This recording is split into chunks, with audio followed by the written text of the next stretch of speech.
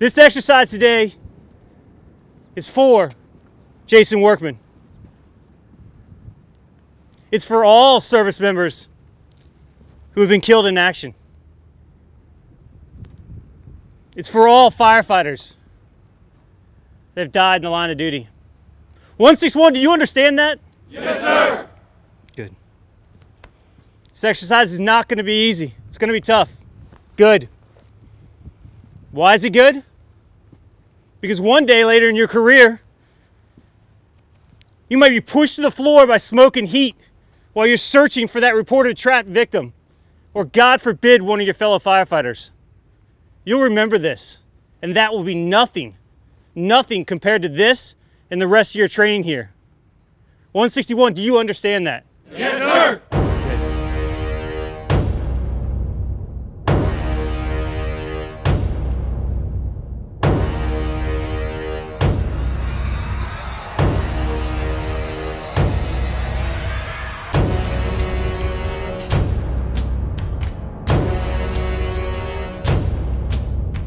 This is Workman.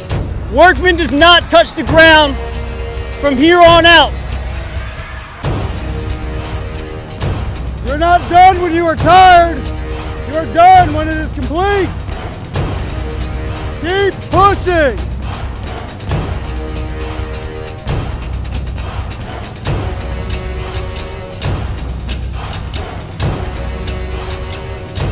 %, all the time, your best. That's what we ask. That's our only requirement.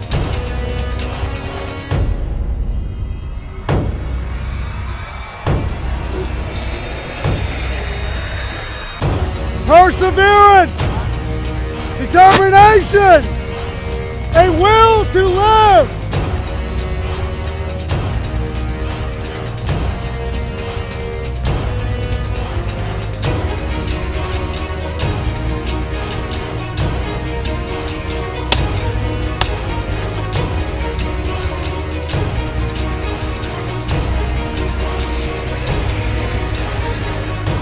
Continuous effort!